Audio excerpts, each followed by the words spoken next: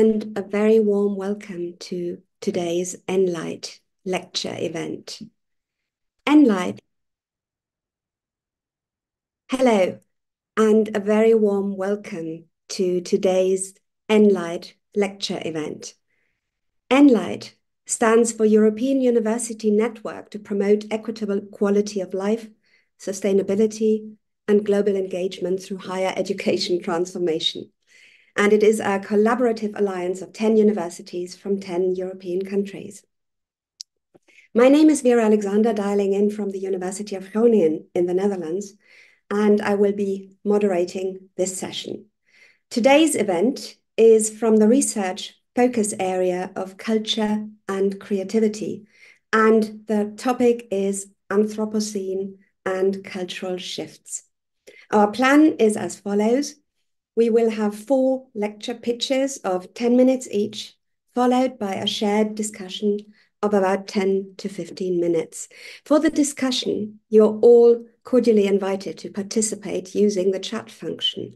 We will try to address as many questions and comments as we can. And please do take part. This entire project is about dialogue and also about communicating beyond the confines of university. So everybody is welcome to have a say, and this will be followed by a networking event. And now I have the pleasure of introducing to you our first speakers from the University of Tartu in Estonia, who are demonstrating their commitment to relationality by collaborating today. Marina Grishakova is a professor at the research group Narrative, Culture, Cognition at the Institute of Cultural Research, University of Tartu. She has been the coordinator of the Nordic Network of Narrative Studies and the European Network of Comparative Literary Studies. And currently she's a supervisor in the international research training group Baltic Peripetties, Narratives of Reformations, Revolutions, and Catastrophes. That encompasses the University of Greifswald, Tartu, and Trondheim. She's also a co-promoter of the Chelsea project Refam, refamiliarizing the body and its umwelt, coordinated by the University at Leuven. Her research interests include narrative studies, intermedial studies, and the semiotics of culture. Silvia Kurr is a postdoctoral research assistant at the Institute of Cultural Research at the University of Tartu, and a member of the research group Narrative, Culture, and Cognition as well. She defended her doctoral dissertation titled Material Ekphrasis, bringing together new materialisms and ekphrastic studies in September 23. And she has published on the intermediate relations between literature, painting, and film.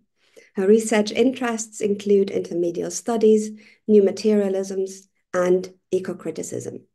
And with that, I would like to hand over the mic to Marina and Silvia for their lecture titled The Pandemic as Kairos, Reimagining Relations with the Environment. Hello, everyone. We shall start sharing the screen.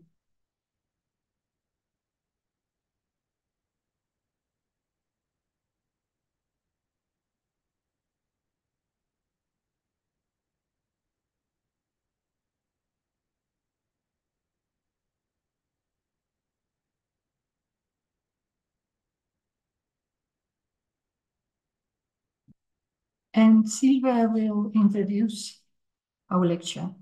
Yes, let us begin with a short introduction. Since the coronavirus outbreak, scholars in various fields, from biology and social sciences to philosophy and cultural studies, have turned their attention to the relationship between COVID-19 and the ecological crisis. And it has been explored in different ways. COVID-19 has been studied as a symptom and product of the Anthropocene. For example, some scholars say that ecological changes facilitate transmissions of viruses. Another line of research deals with COVID-19 as an event that can perhaps prepare us for the next crisis. For example, Bruno Latour asks, if we can view COVID-19 as a dress rehearsal for a global ecological collapse. And in this case, our familiar living conditions will be completely reoriented, and this reorientation will be a big challenge to all of us. What is interesting is that Latour doesn't claim it to be the case, but he explores it as a hypothesis, as a question. Can we compare the two crises? Some scholars also suggest that the COVID-19 crisis may be seen as a temporary break in our destructive activities.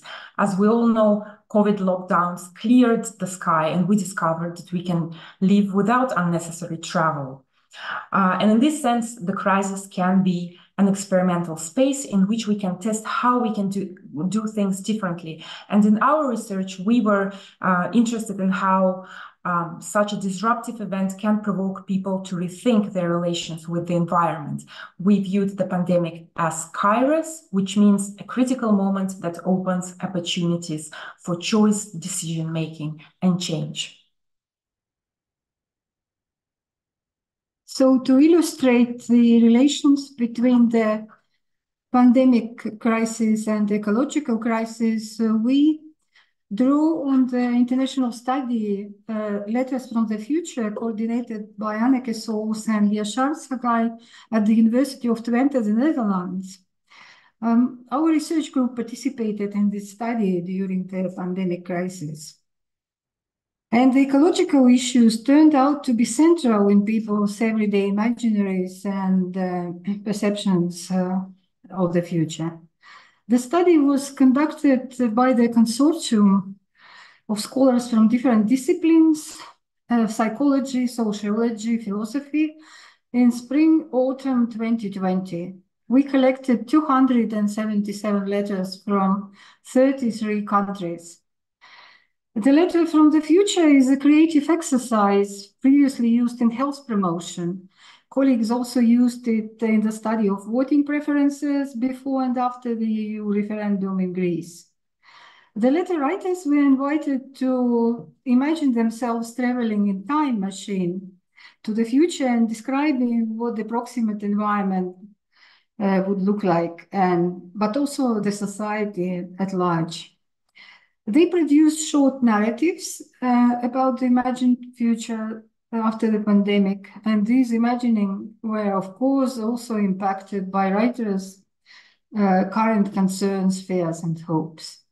The consortium studied different aspects of these letters, such as narrative models, anticipatory styles, politics of hope, and the findings were published in a special issue of the journal Futures. You can see the reference on our slide. Our research group focused on the changes in human perceptions of the environments and how the pandemic impacted the everyday ways of emplacement, what kind of changes the letter writers anticipated in the future.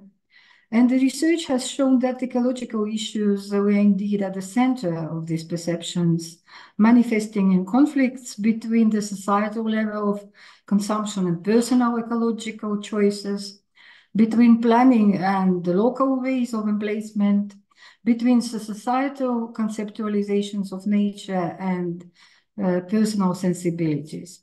We built our study on the distinctions between space as abstract and measurable and place as experienced, meaningful, and constituted by everyday practices, interactions, and feelings.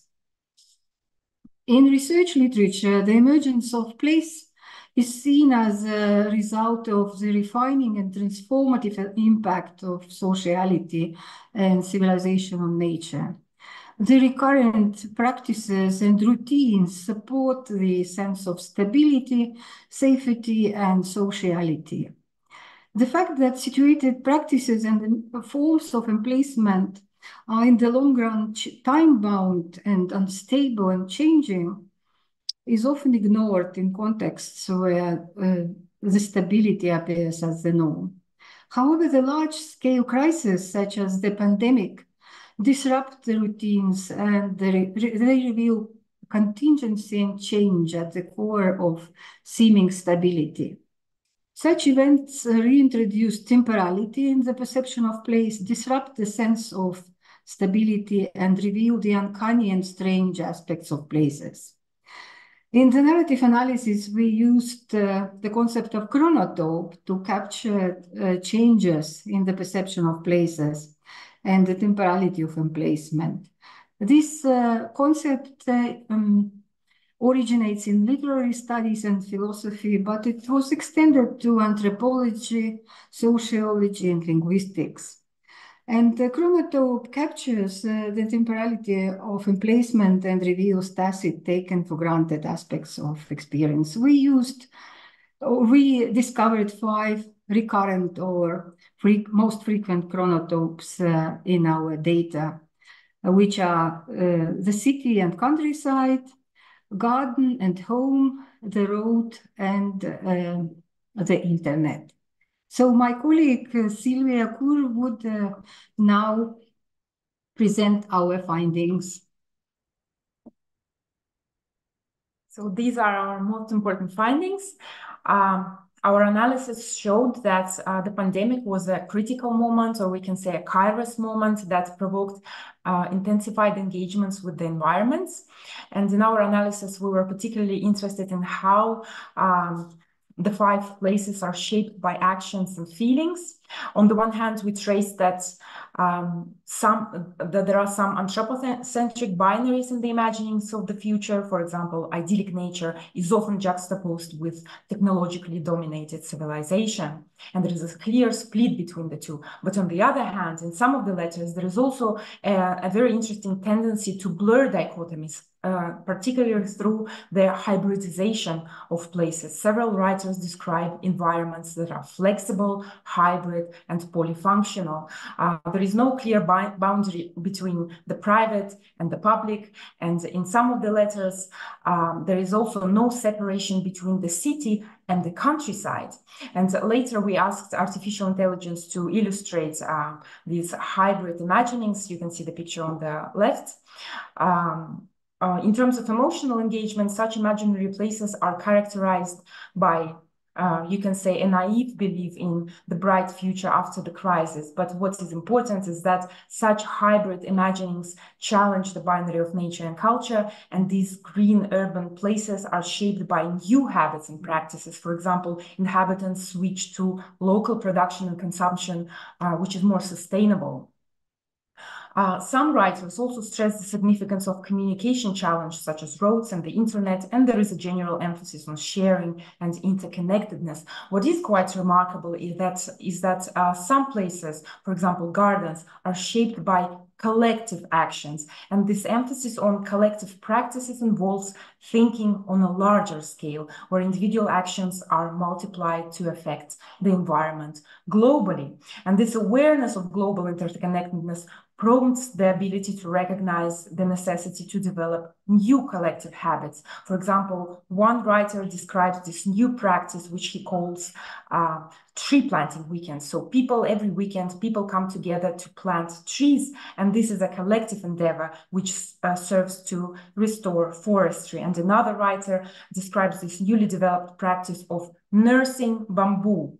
And this practice reshapes the environment as bamboo nurseries replace all old agricultural and livestock farms. And these new collective habits, or we can say habitual acts of care for the environment, serve as the foundation of sustainability.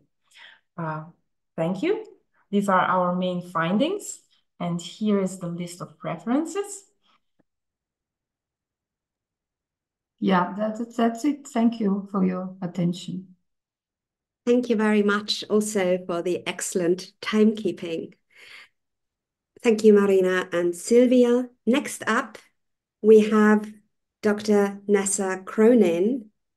I think we need to wait for her to turn on the screen, and maybe Marina and Silvia, you could stop sharing your slides so that Nessa can start hers. Nessa Cronin is an assistant professor in Irish Studies at the Centre for Irish Studies at the School of Geography, Archaeology and Irish Studies, based at the University of Galway in Ireland. An interdisciplinary scholar with a background in philosophy and literature.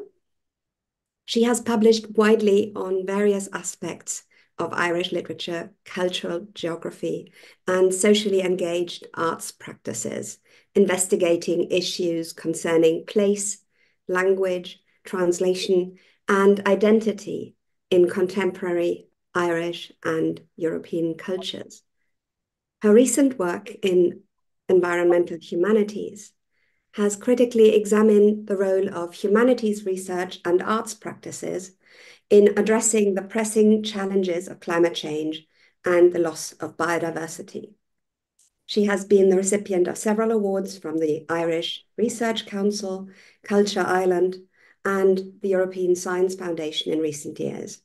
And she is the vice chair of the Irish Humanities Alliance based at the Royal Irish Academy in Dublin.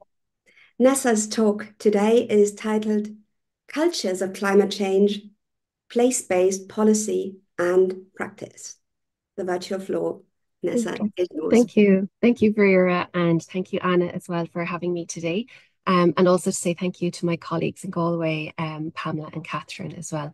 I've been on a few of these ENLIGHT webinars before, and they're always a pleasure to learn from each other and to continue the conversations with our students and with our colleagues as well. So today I'm going to look at the role and position of culture primarily in sustainability discourse and the discourse around the sustainability development goals as well.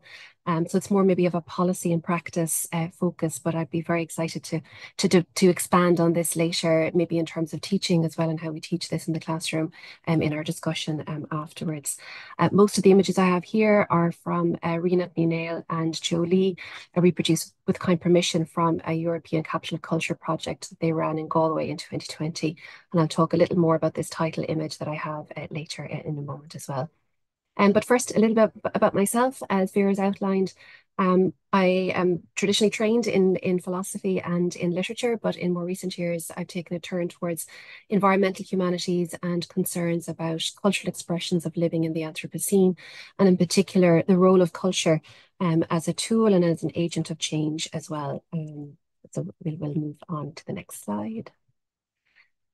So today I'm going to look at three kind of key areas. First of all, just reminding ourselves of what the Sustainable Development Goals are and what their origins were.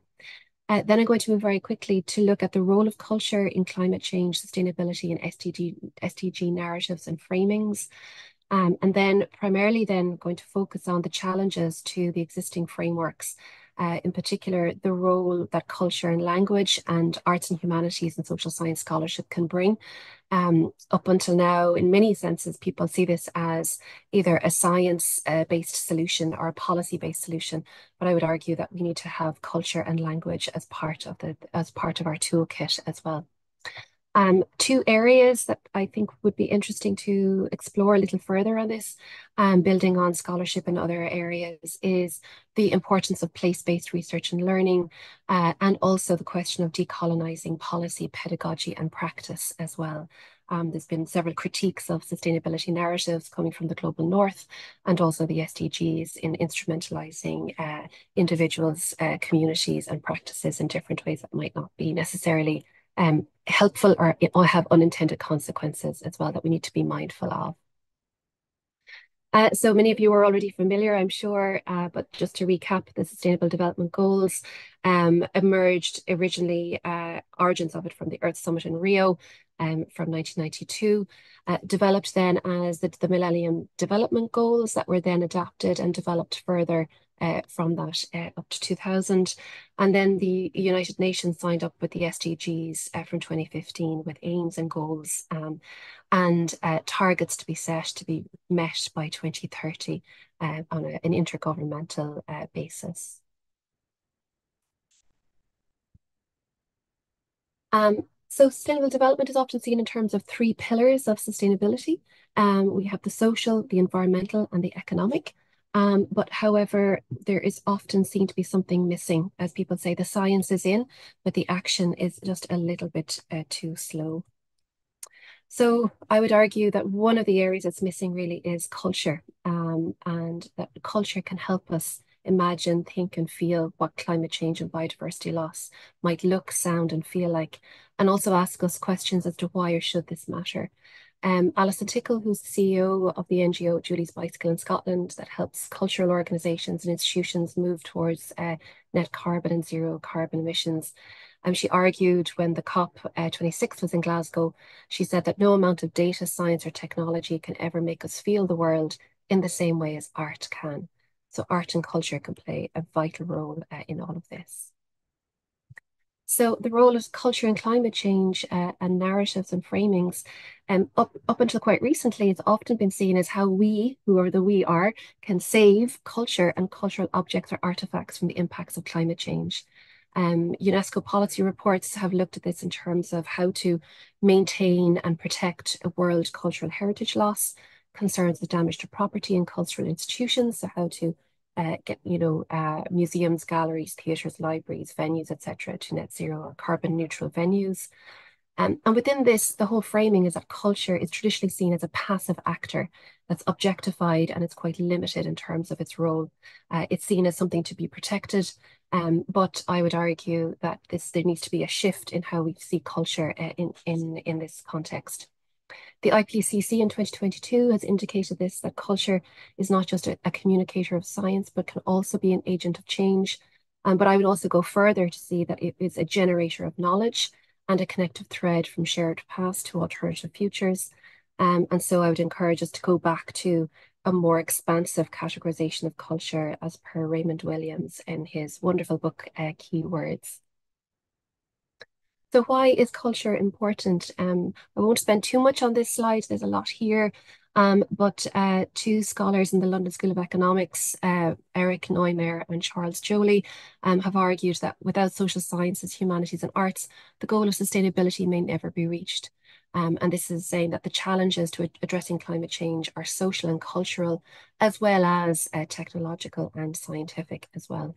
And there are many reasons for this in terms of culture as a driver, an expression of social norms and cultural practices, and how individuals and societies also have particular attachments to places and landscapes as well that might be seen to be resistant to change, or also that are seen as holding heritages in particular ways that are under threat with climate change that we need to be aware of.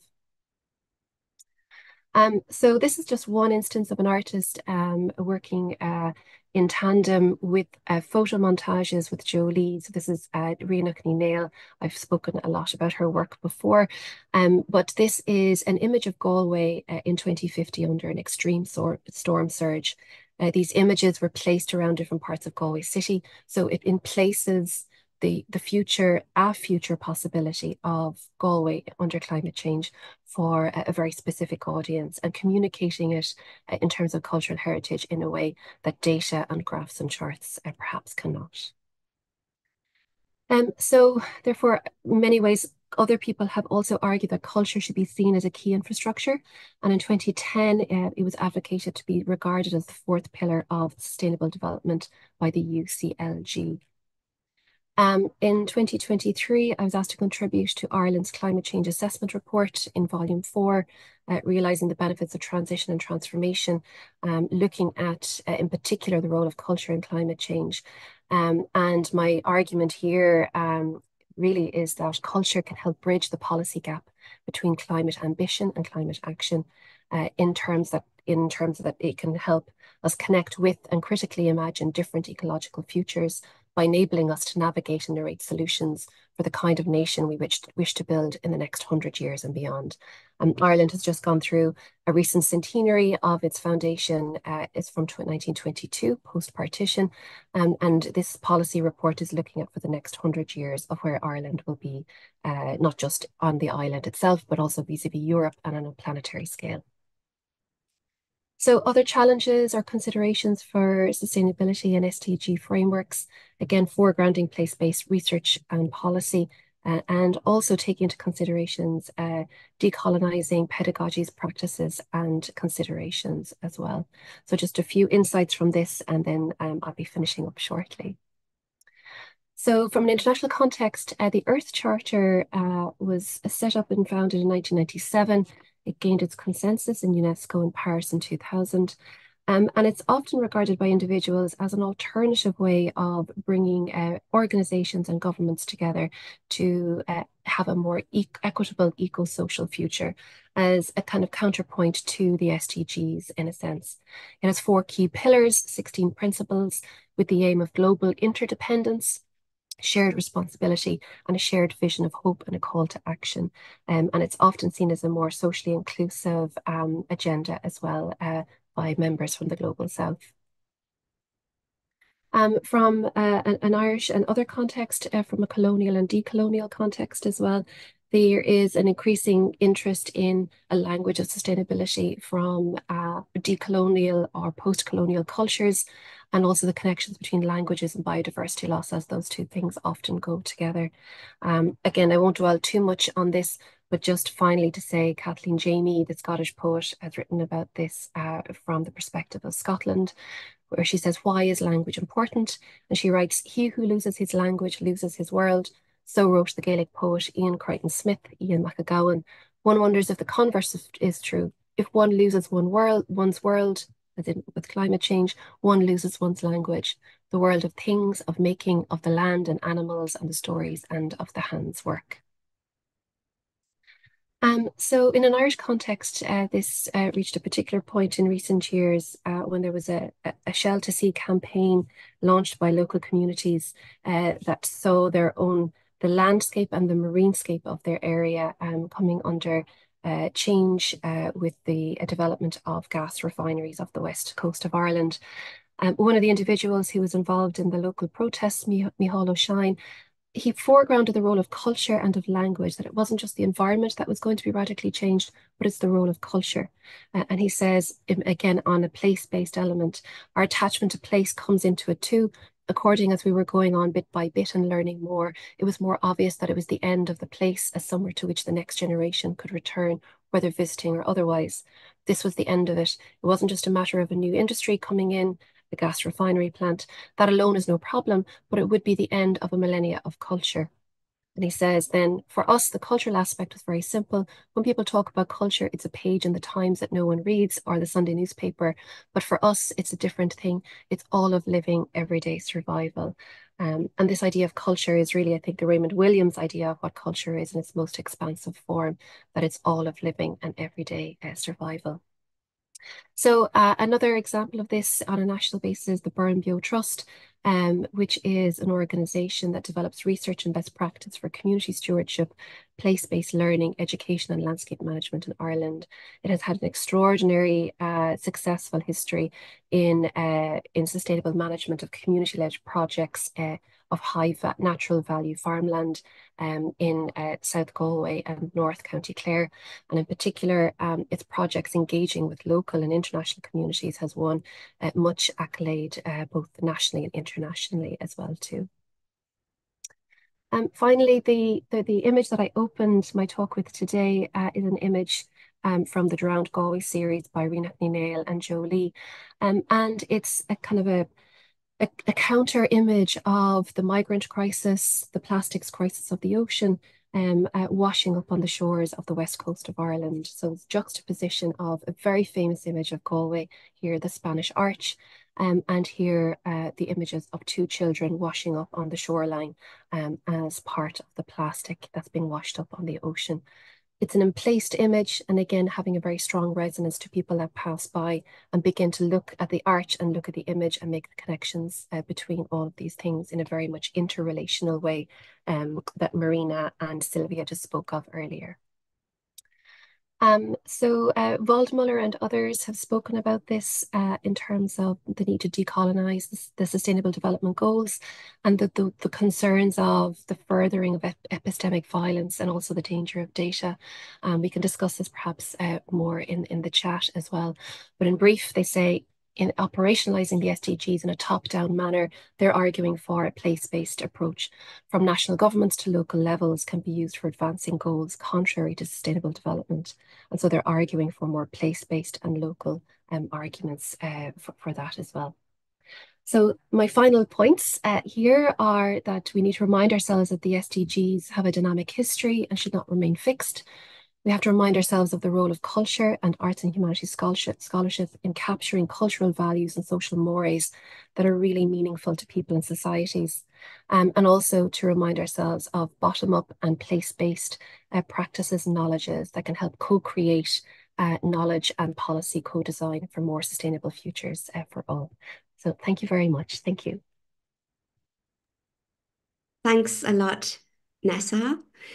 Lots to talk about, as you say, and there will be an opportunity for that in the follow-up discussion and event. I'm trying to multitask here and talk about things while starting my slides. I'm up next. I'm a senior lecturer and assistant professor at the University of Groningen in the Netherlands. I work in European languages and cultures in the chair group Cultures and Literature. My research and teaching combines interdisciplinary perspectives from culture and politics and linguistics, mostly in English, but also in other languages. I've published on life writing, ecocriticism, migration, travel, mobility, post-colonial issues, transcultural and diasporic literatures, and I'm currently working on garden narratives. Seems niche, but it's actually quite fundamental. Garden narratives as life writing, and in my work I investigate how human and more than human lives and growth intersect in the garden to help us overcome current crises of connection that have been mentioned already. In this context today, I will be talking about garden writing, more than human lives, and transilience.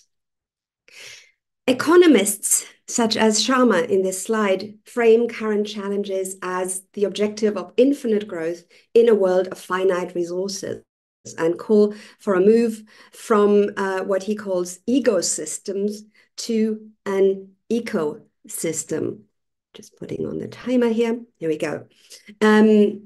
Or what Val Plumwood calls an environmental culture. We are in a panel on cultural shifts, but the question mark is enough shifting culturally? Because in a lot of environmental debates, we seem to be immobilized. This was written 20 years ago. It's just as true in 2024. Even though we have the means of addressing a lot of the problems, we are kind of stuck and do not move forward with an environmental culture that fully values and fully acknowledges non-human participants. What Donna Haraway calls us living in times of the dithering, a state of indecisive agitation. We're nervous, but we're not moving forward. In order for cultural shifts to happen, or any kind of shift, any kind of learning process, I think, we need to motivate people to want to change. We need to go past scolding them, stop dithering, and to encourage the idea of growth and learning as something that we want. So we need more than just different and new vocabularies of emerging trends. We also need things that move us to change. The cultural shifts needed can be addressed on various levels: thinking and communication. The way in which the environmental challenges have been framed of negative, we need a more optimistic framing. A lot of people feel overwhelmed. We need something that actually portrays that there is still hope. And we need something concrete to do. Somewhere to start. So how we as a species relate to more than humans, to nature, as we call it, and to the concept of growth needs to change. And these changes need to encompass feeling, thinking, and doing. In my research, I'm looking for ways of formulating this kind of practical optimism, not a utopia, but ways in which we move forward. And in this research, I came across a very interesting term that captures a lot of these ideas, namely transilience. This has been coined and developed by environmental psychologist Valentina Lozano-Nassi.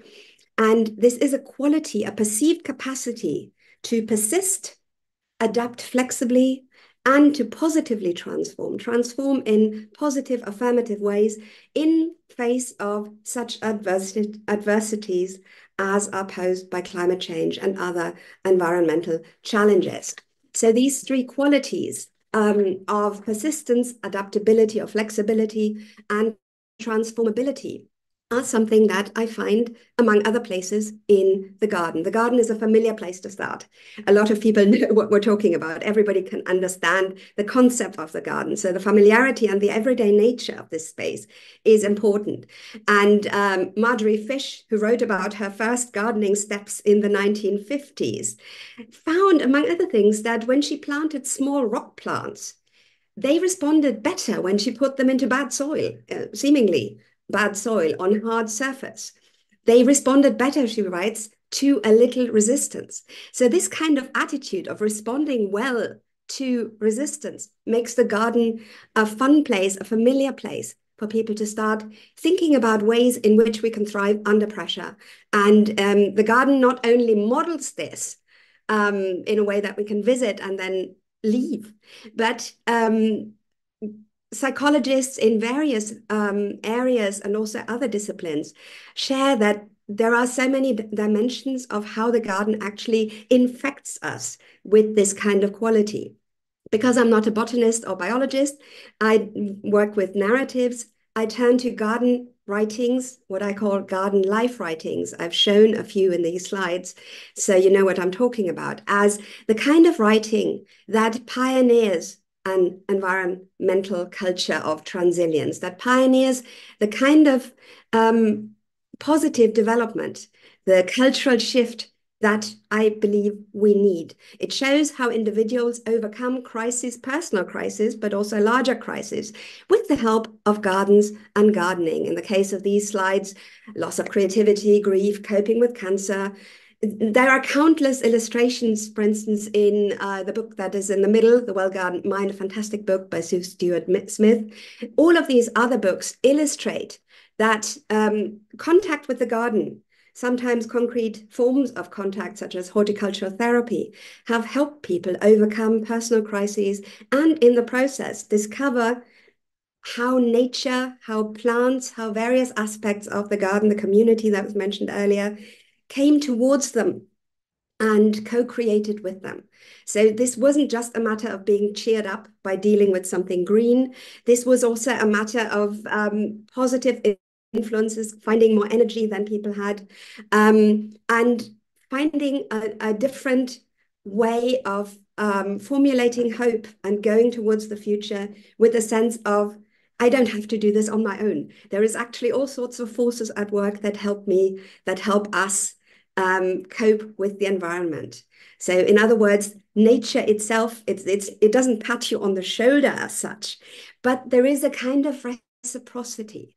All of these people, many of these people were not actually gardeners. They came to the garden and then wrote books about the experience because it turned out to be such a fundamental moment of awakening, an aha experience, that you're not alone in the garden. There are little critters, you don't understand how it works, but in a way, moods change. Serotonin is released in relation to contact with certain bacteria. The scientists will tell us, but neuroscientists, such as the ones reported by Sue Stuart-Smith, tell us more about how this actually works in terms of how mental health is impacted. So these are people, this is just an illustration of how normal these gardeners were. They were not actually gardeners to begin with.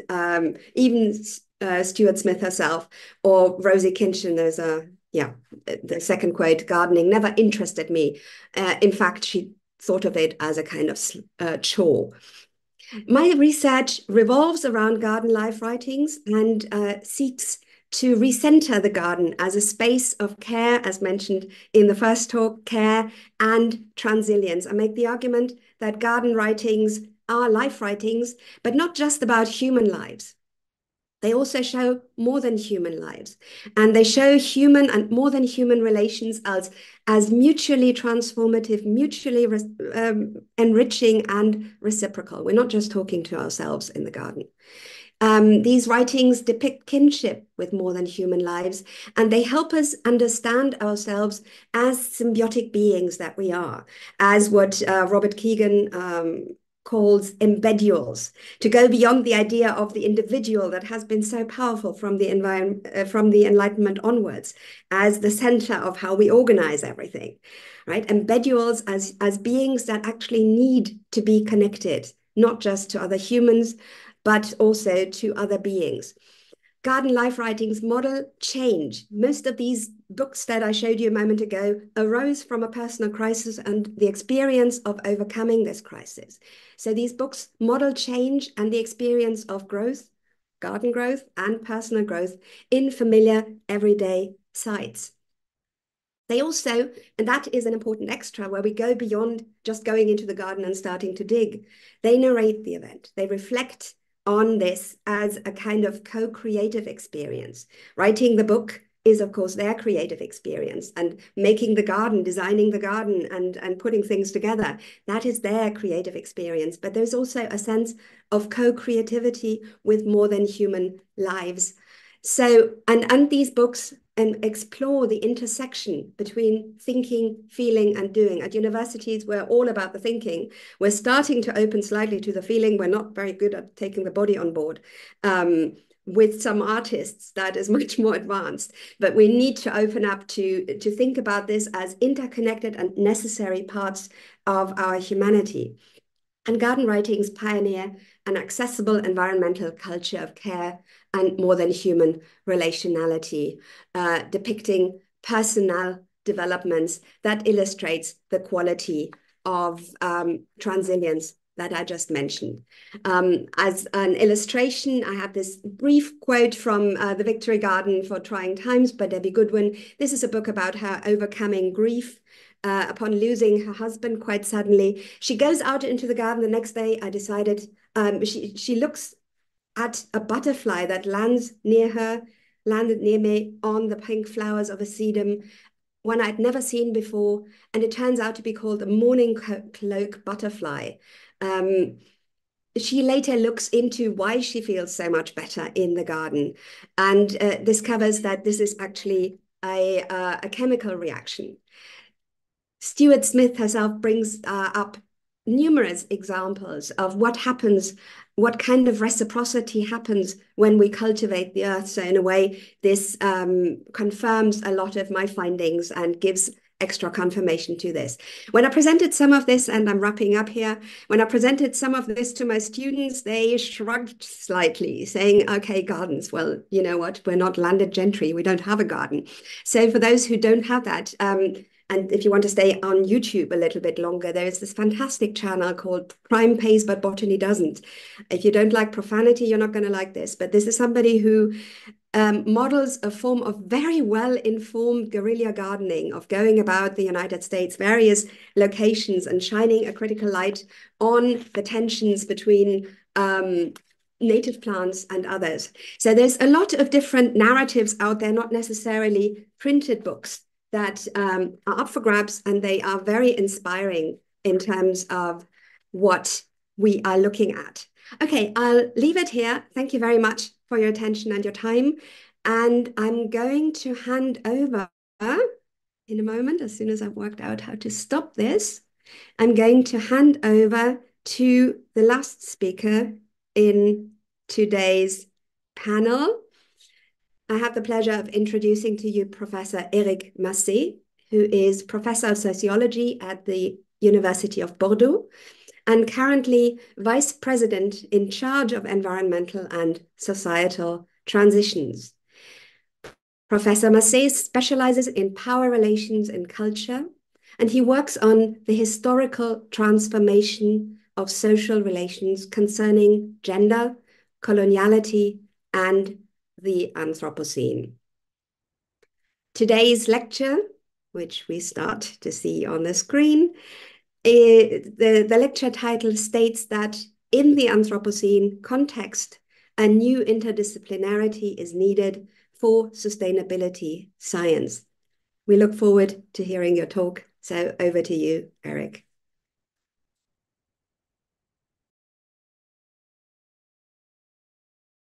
You need to unmute your microphone.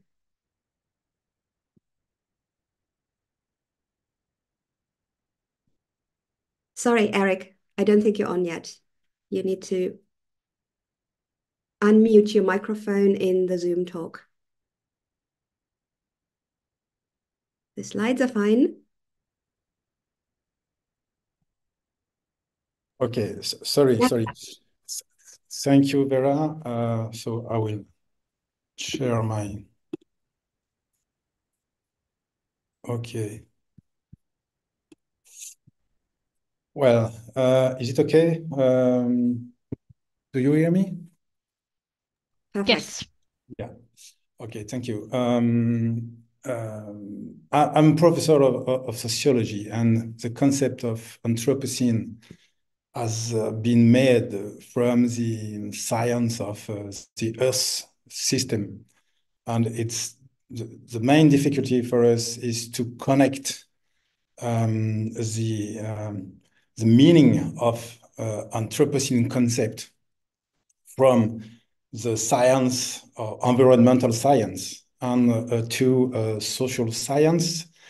And I discovered as a vice president in charge of social and ecological transition in the University of Bordeaux, that the main difficulty, the main cultural difficulty regarding the Anthropocene concept is a cultural shift. And I would add an epistemological shift or a cognitive shift regarding the way that Anthropocene mean the entanglement between social, environmental dimension and the capacity of science to answer to these very complex issues. So I will try in the first time to illustrate the way the Anthropocene concept blurs the boundaries between the physical science, life science, and social sciences. Then I will show how these issues are disrupts our cognitive framework or epistemological frameworks regarding time, space, and nature, which is a very crucial issues to understand what's happened to us. And if I've got time, I'm not sure, I will show some example of how in the University of Bordeaux we try to face or to tackle those issues. So it's obvious that the Anthropocene blurs the boundaries between the physical science, life science, and social science. And I will try to show it through three historical moments. Present, past, and not future, but conditional. At present, what's happening to us? Of course, the answer is from the science of the Earth planet, environmental science, climate science, and they need to find a new word. So anthropos kainos, which could be anthropos kairos, as said Marina. It means the historical moment of the planet when the human species, when humanity is the main cause of structural changes at the level of the planet. So if we translate the concept, we can say that we are in the Anthropocene era, when the anthropogenic pressure threatens the critical living zone that humanity needs to survive. We don't have to be afraid regarding the planet itself. The planet will survive to humanity, but we have to be to worry regarding the humanity. And there is some evidence to understand this historical moment, and that is the research and the result of all of colleagues, specialists of environmental science, when they demonstrated that it's not only correlation between human action and the structural change at the planet level, but there is strictly causality. which is the very meaning of Anthropocene. The moment of the human action is able to change the structural dimension of the planet. We have a lot of indicators and a lot of evidence that shows, that proves that the Anthropocene moment is very, very specific, both in the history of the planet and in the history of the humanity. And we are able to show that if we don't find a solution, if we don't change the model, the true issue is the way if there will be more humanity in the future or not. So if we have to understand how did we get here, we have to mobilize this time not the environmental science, but social science. There are the science which are able to explain us that it was not a necessity to go from anthropization, which is the normal way of humanity to adapt to its environment, to Anthropocene, which is another historical moment. So we know that since the 16th century, we could talk about Capitalocene, Plantationocene, Carbonocene, and so on. But we know that the starting point of the Anthropocene is the Western modernity since the 16th century, due to the Western globalization through colonization and so on. So, and after the Industrial Revolution. So we know that the Western modernity has tipped precisely the balance of millennia-old anthropization, which could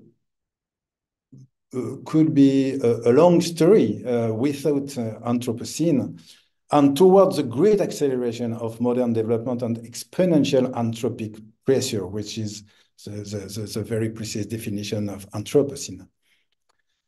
So we discovered that our cognitive or epistemological matrix, which were the modernity, we have to face the issue that we have to face. The world had to face the wave of modernization, and today we have to face the wave of the damage of progress. So the contemporary moment was inside modernity from the beginning, in a way. And all the progress contain all the difficulties we know today, we have to face today. So conditional, actually, we don't have to think that Anthropocene is a new geological era with a lot of time.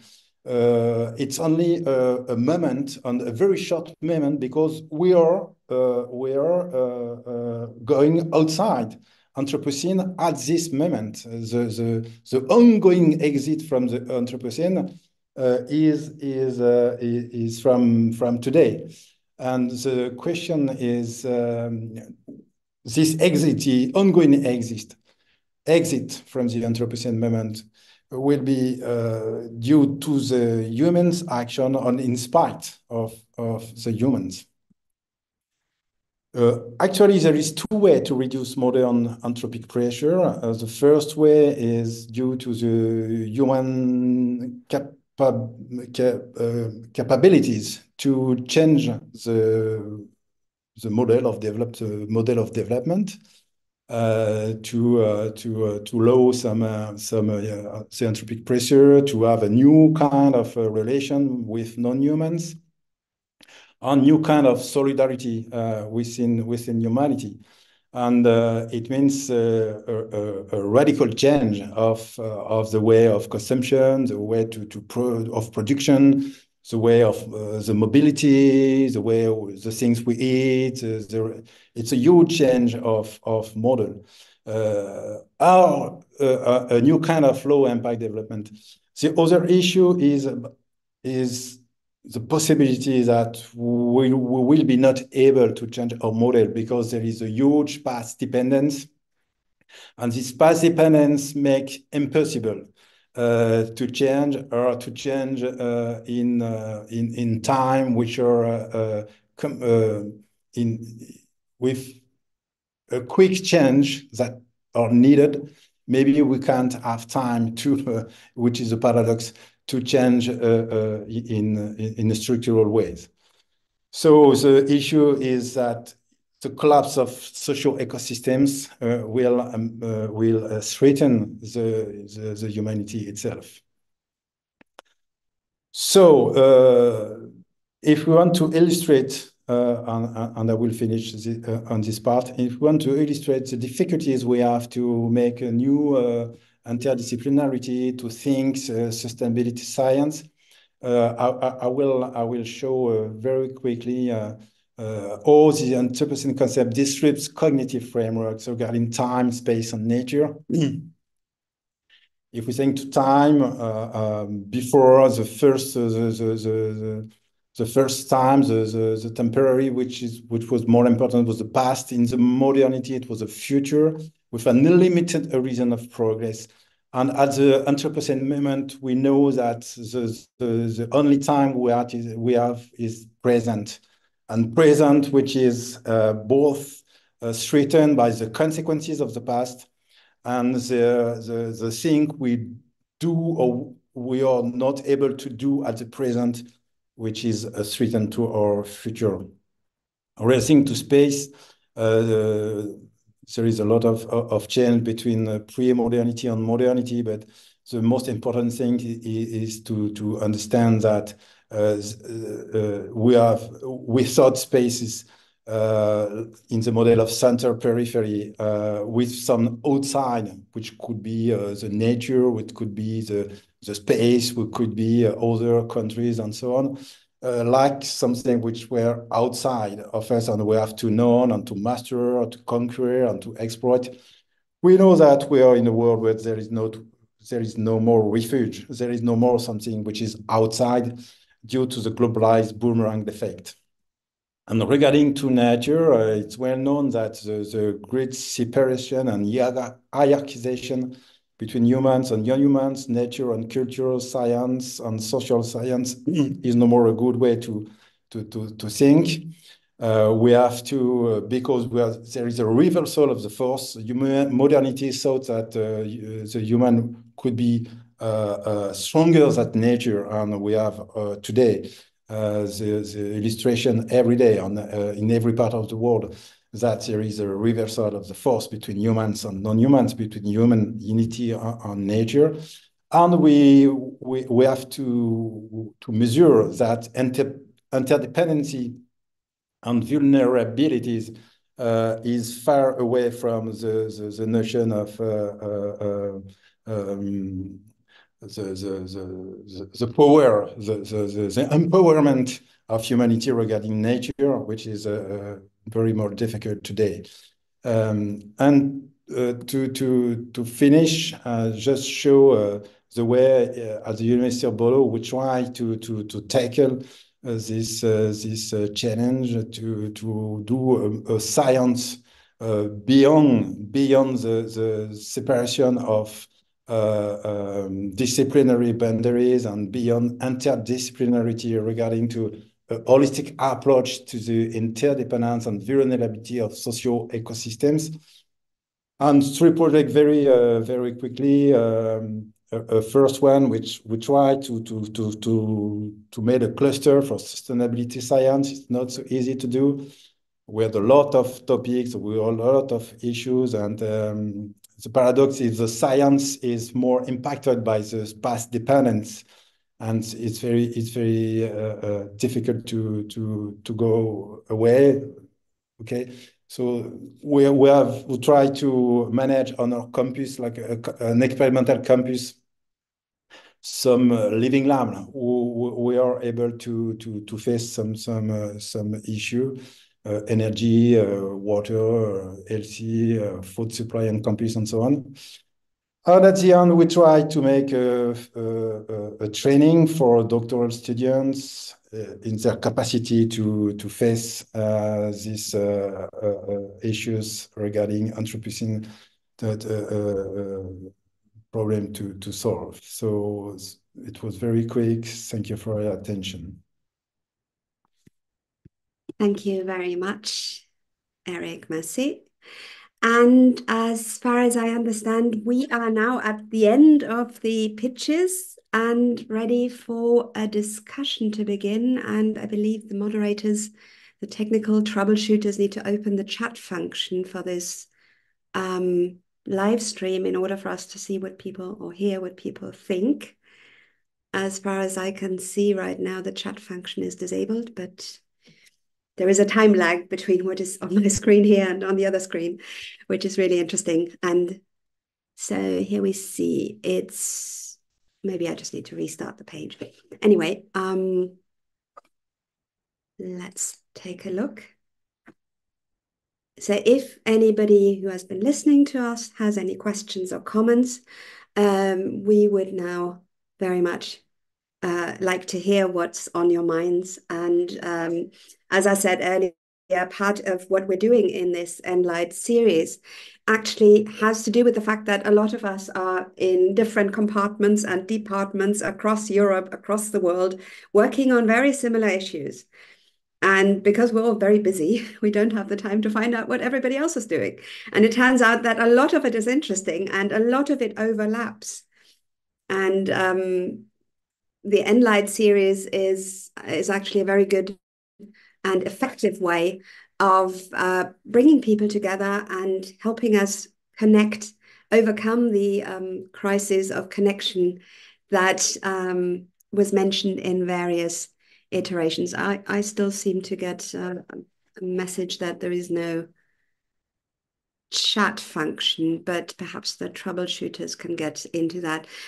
While we wait for the general public to join the debate, is there anybody who has any questions in this virtual room? Nessa, yeah, go ahead. Great. Just say thank you so much. And I have taken loads of notes, so I will be following up with everybody afterwards. It was really, really rich presentations and discussion. I have a question for Marina and Silvia about your wonderful letters project. And just to ask, what was the personal response with students and individuals that you found the most interesting? Or how did they find it helpful?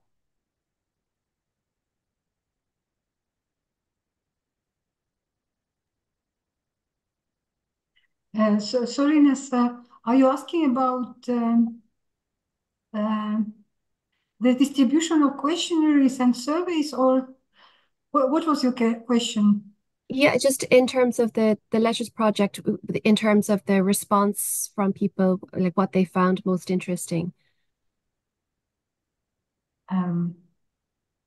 In terms of your analysis of the project, and I think your chronotopes, the analysis of the chronotopes was really interesting, of the different sites that were paired, like road and the internet, gardens and home, city and country. Yeah, we just didn't quite get what kind of people did you have in mind? Because the research was conducted by the consortium, and we have had the discussion within our research group, but we also shared our findings on broadcasts or newspapers and everywhere. We didn't have a broader discussion, but I guess there was some local interest, particularly in terms of chronotopic analysis. For example, the Estonian letters showed a clear interest in the chronotope of home. It was amazing to find that in 23 letters, home was mentioned more than 30 times. And so the letters turned out to be particularly home-centric, the Estonian letters. Mm. And also we had very interesting findings about gardens and roads and the internet. We just didn't have much time to present every detail, of course. Yeah. I was thinking it's a lovely link actually into Vera's project on garden writing and life writing, a snapshot in a letter and a more extended one then through the creative nonfiction that Vera is looking at. So really fascinating project. I did a similar one with my students, but in a very personalized way during the end of the first lockdown, where I got my first year students to write letters to people who were resident in nursing homes and care homes in the west of Ireland. And it was a big project that we did because we felt they were the two cohorts that were most severely affected by the lockdowns, the teenagers and then the older generation. And it was about that intergenerational connection. But again, as you were saying, home and actually windows appeared a lot in those letters, looking out onto windows, looking out onto gardens, because many of the older residents were kept indoors as well. So a really wonderful project. Thank you for sharing that with us today. I'm glad you mentioned the pandemic, because of course that gave a huge boost to life writing in general. We're in a culture of selfies and self-documentation, and during the pandemic people had time to reflect. And at least one of the books I showed in my presentation is a lockdown project by a millennial who was cooped up and missed her friends, and everybody she knew was starting to have babies, and that kind of life crisis led to an examination of what was there, and it turned out that gardening and gardens and the form of nurture that arises there was quite central. And I think care and other keywords that we've seen in a lot of talks are very critical. Can I follow up on your comment, because because I wanted to ask you about I was very curious about the reason why those people, you mentioned that many of them didn't know anything about gardens and weren't gardeners. So I was wondering what was it that provoked some of these writers to start this practice of care? Yeah, in some cases it was quite an accidental thing. In the case of Debbie Goodwin, who I mentioned, she started the garden in order to grow healthy food for her husband who was sick. And then he passed away very suddenly, and the garden was left and reached out. In another case, a journalist who was suffering from postnatal depression was literally cast out into the green cordon around the city of London, because she was cast out of her job, because maternity still means being sent on maternity leave and being, sort of forcefully thrown out. There's a great book by Lucy Jones, Matrescence, about just how, sort of how much changes in the mother and how much doesn't change in society. Quite annoyingly, where maternity is concerned. So these life crises sometimes were literal events of people being ejected from the interiors that they were used to, and the garden would receive them. And in that sense, it was a matter of accident, and lucky accident, as most of them found. And it's an everyday space that you cannot, you passed by gardens as you went to your offices or wherever you went this morning. They are that common. And that's why it helps to defamiliarize spaces as common as these, because they are actually very reassuring and a good place to start. Speaking of starting, I think we are out of time, and I don't see any chats in YouTube, and I don't see anything in this chat in the Zoom chat. But there will be a networking event afterwards. So I think people who are inside this consortium are probably holding out to just have their microphones on and have a drink while talking about these issues. So unless there is something I've overlooked, in which case the organizers need to chip in and tell me to keep talking, I think we should just call it a day and go to the other link, which we've all been sent in some place, and meet for the networking event. I would like to thank everybody who's here. both present in this moment and who is listening to us out there, for your interest. As I said earlier, this is the Anthropocene needs everybody. So the more people take an interest in this, the better for the planet and for all of us, humans and non-humans, in the long run. So this is only the beginning of a discussion. If there are any questions or comments after this event, please feel free to contact us. And we're always happy to hear what's on people's minds. Thank you very much. Thank you. Thank you. I guess we should all give a wave and how this will end. Happily. Bye. Bye-bye.